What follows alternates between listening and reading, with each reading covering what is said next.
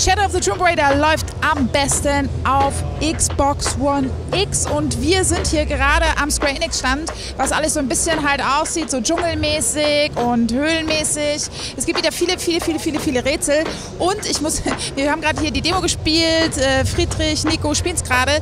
Ich habe die Nico auch die ganze Zeit angestupst, so hey, was geht denn eigentlich ab? Ich komme hier nicht weiter. Es ist super schwierig. Es waren so Stellen, wo du halt zwei Seile miteinander verbinden musst. Ich musste den Wagen runterschieben.